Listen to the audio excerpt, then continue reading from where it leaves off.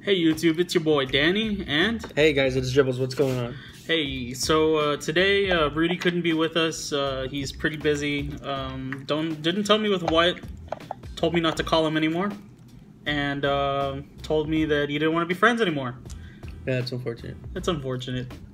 But hey, he'll be in the studio tomorrow. Yeah. So anyway, so we have our deck recorded. We had a deck recorded, and it got corrupted. So now I'm re-recording it for a second time. So here it is, guys. Without further ado, Prank Kids.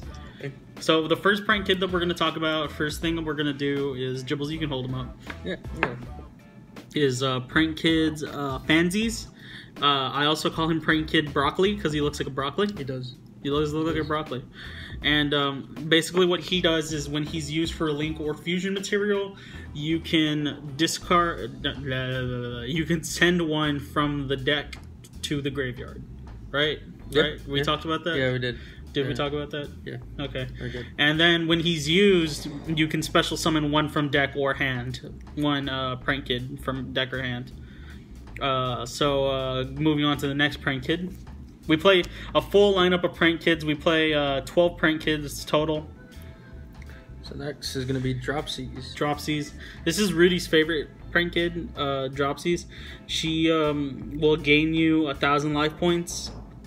And then when she's used for a link or fusion, you can special summon one from deck or hand. One Prank Kid from deck or hand. So going off to the next one. Got the fire one. We've got Lampsies. Lampsies, that's my favorite. I like Lampsies. Lampsies and Roxy's are my favorite. Lampsies, what he does is when he's used for a fusion or link material, he can burn your opponent for 500. Get it? Because he's a fire pyro type. Hey. Hey. He burns your opponent for 500. And then will, like all other Prank Kids, summon another Prank Kid in defense position from deck or hand. Okay, and you got the last one? Roxy's the kind of odd one out that has a cost.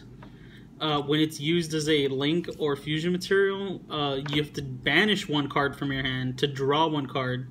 So it's getting you a card, but at the same time, it's costing you a card. So you got to remember that cost. But sometimes the cost is bigger. Like, it's better to roll the dice and see what you get, you know? Because like there will be times where it's like, well, I don't need a polymerization if I have no monsters to fusion summon. So, you know, go with what you got. And that was the lineup of the Prank Kids. The Prank Kids. Up next are the support. We have 3 King of the Swamp. A lot of people choose not to play King of the Swamp. There's a Thunder Dragon variant of this deck called Prank Kid Thunder, I think, or Thunder Prank Kids. And they rely heavily on the Thunder Dragons. This deck is going to rely heavily on just fusion summoning in its own right, and using the King of the Swamp, and using that little engine, and defending itself with its hand traps, you know, going around like that. You'll see what I mean in a video coming up, not soon, but soon, if that makes sense. It is what it is. It is what it is. Up next, we have our hand trap lineup, which we have 3 Ash, because Ash was reprinted, so, you know, more people can have them. Normally in my decks, I don't like including, like, expensive prize cards, but, like, Ash is a common card now, you know, like, it's whatever, you know, it's like, hey, get in my deck. Then I have 2 Ghost Ogre and Snow Rabbit. Ghost Ogres, I've always said this in a lot of my videos, I don't like clogging on Ghost Ogres. I don't like having multiple Ghost Ogres in my hand. You can only Ghost Ogre once per turn. You can only Ash once per turn. But I would rather see 2 Ashes than see 2 Ghost Ogres. Just for the fact that Ghost Ogre is just I don't know, like it's just something kind of feeling like it's got like this bad feeling about it that has it on me.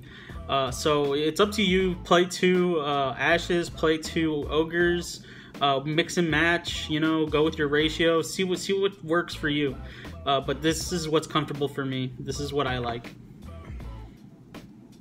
Up next is if I had them here, they would be 2 drolls. But they are two effect veilers. Yeah, instead they're 2 ultimate effect veilers.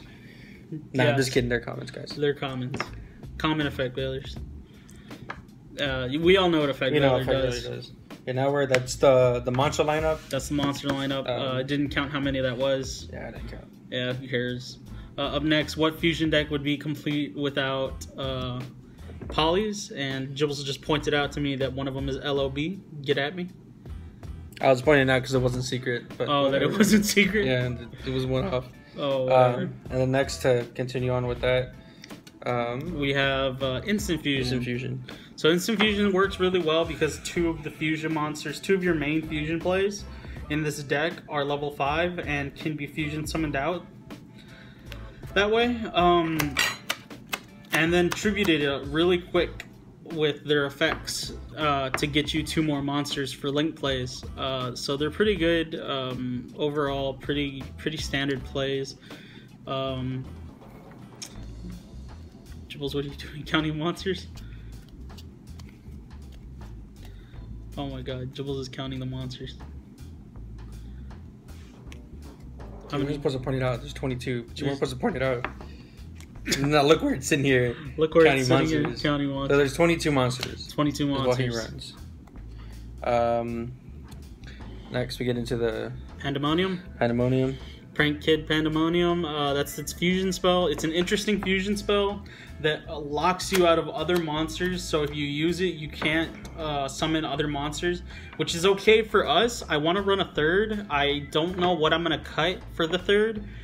But I want to run a 3rd because of this deck is so pure. It's so Prank Kid oriented. It's Prank Kid heavy. I don't know. I'm not sure what to cut like at all. Like if you guys have any suggestions in the comments, go ahead and leave a comment, man. I mean, that's what we want. Up next, we play the 1 Invocation. If anything, I might cut the Invocation. Because Invocation is just another poly for me. It's nothing special. But, I don't know. I like Invocation at the same time.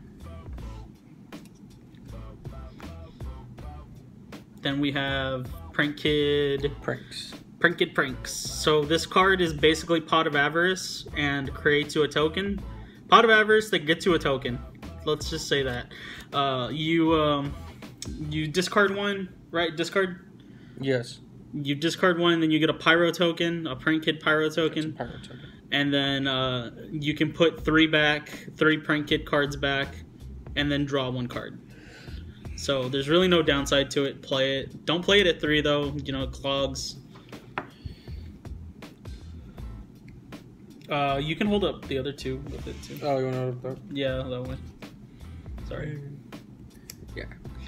So up next is the field spell, Place. Prank Kid Place. Everybody says Prank Kid Palace. I'm like, nah, it's Place. Yeah, I did that a minute ago. I know you did. A lot of people do. Rudy does the same thing. Yeah. So we have Prank Kid Place and 1 Terraforming. I was playing 2 Terraforming, but I cut 1 for hand traps. It's a good card. Lets you add 1. Lets you add a Prank Kid monster. And then, shit, this is the... You get to add 1, and then if you fusion summon, all your Prank Kid monsters gain 500 attack. But then if you link summon, all your opponent's monsters lose 500 attack. So this can be devastating with the with one of your link plays and one of your rocket plays. So I would play it at 2, not at 3. If you really wanted to play it at 3, you could, but I don't advise it. Up next, the last cards are Draw Power. This deck absolutely needs it. It craves it. It burns for it. It needs Draw Power. And then the last one's the lone trap, which is an interesting trap at that.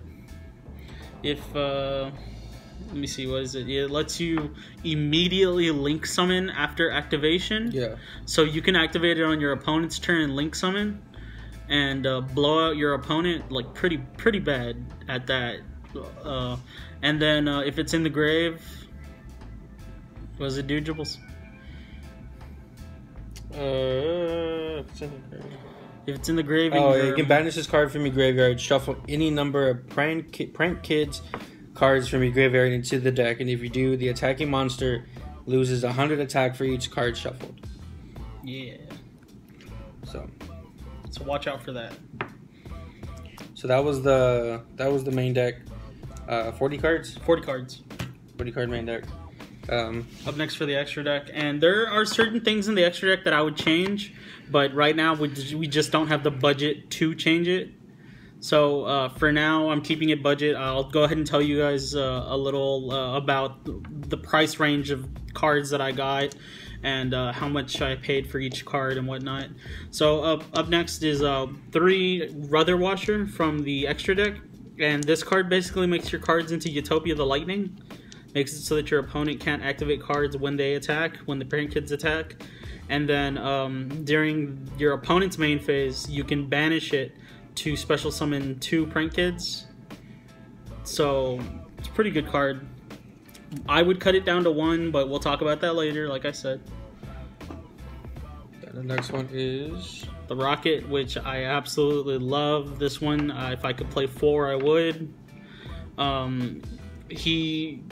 He's good because of his tribute effect. When he's tributed, he can special summon 2 Prank Kids. And then when he's doing battle damage, he'll lose 1,000 attack points to attack directly. But combined with Bow Wow, you'll see that that's not a problem at all.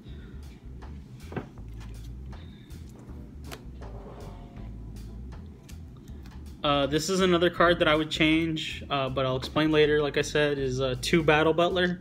We're playing 2. He's basically Raigeki on legs. He's not that hard to summon. Some people will tell you he's hard to summon, but believe me, Rudy has summoned it like 4 times on me in one duel. I don't know how, but he did. So there is that. That was with the fusions. Now we're going to the links. So the first link we have is Bow Wow. Bow Wow makes it so whatever it points to gains 1,000 attack points and then contribute itself to add 2 Prank Kid monsters back from the deck, back from the graveyard to the hand. Wouldn't it be something of like you're shopping for a Bow Wow like on eBay or something, and then you're expecting this, and then they send you a card and it's literally just a picture of Bow Wow the rapper? Bow Wow the rapper? That'd be amazing. Oh my gosh. I'm gonna do that now, and I'm gonna get kicked off of eBay. It's hilarious. Like in the back of the card, you just put a picture of Bow Wow. That'd be cool. Sorry, side note. So next we have Cock-a-doodle-doo. Yeah. So Cock-a-doodle-doo is a very good card. I like it a lot. I like its link arrows. It's pretty useful, and what I like about it is when it's summoned, you can add a Prank Kids spell or trap. So it's good to get your plays rolling, good to get things started with the fusions. There's a combo where you can go into this, fusion summon, and then summon 2 more fusions, summon 2 more monsters, and then fusion summon again. I don't know. It's some crazy stuff. It's the craziness. I feel like you're making it up. No, I'm not making it up. Judge. And then he's making up the combos. Okay. Our last. It's like he has marker and he's writing the effect on the card. I know, right? The last of the Prank Kids link is going to be Rip and Roar, and this is basically your Harpy's Feather Duster. He tributes himself to destroy all back row. Some would say not as useful as Battle Butler, but I like it a lot. I think in today's meta, it's going to do a lot against Sky Striker, do a lot against Thunder Dragons, and the new Endymion threat that we have to worry about. Unless you're playing 6 Sams, then you're fine. Yeah, unless you're playing 6 Sams or Lunalights. I'm about to play Lunalights against us. And then the last two links are playing. The last two links are a Linkuriboh to get rid of Fansies, and a Borreload Dragon just for spice. So, Jibbles, if you will, take out one Battle Butler and 2 drops, 2 Weather Painter, whatever. What? Whatever the weather. The first one? Yeah. Take out 2? Take out 2. Okay. Okay, hold those up. Cool. If I had the means of playing cards that I wanted to, I would make one a Totally Awesome. I would make one a what's it called? Utopia, and make the other one Utopia the Lightning. And I would go about it that way with Xyz, because this deck can do Xyz plays pretty well. It can make fairly strong boards. One thing that I wanted to talk about as well is how budget the deck is. Like, I got the whole core for maybe $40. That was every prank kit, 3 of every prank kit, including the extra deck, 3 of every prank kit card, and then I paid $14 for the hand traps, like total. So what is that? 55. Like $55, $60 around there for sleeves, yeah, sleeves and whatnot. So it'll run you about $60 to play this deck, which guys, like, people gotta stop over exaggerating. Like, $50 for a deck is not bad, and $60 for a deck is not bad. You know, just roll with it. You know, like, just go with it, and just keep on dueling. You know what I mean? Jibbles, you got any closing thoughts? Oh, I'm good. It's just good. Alrighty, so catch us on turn 2, y'all. Like, comment, and subscribe, and most importantly, stay fresh.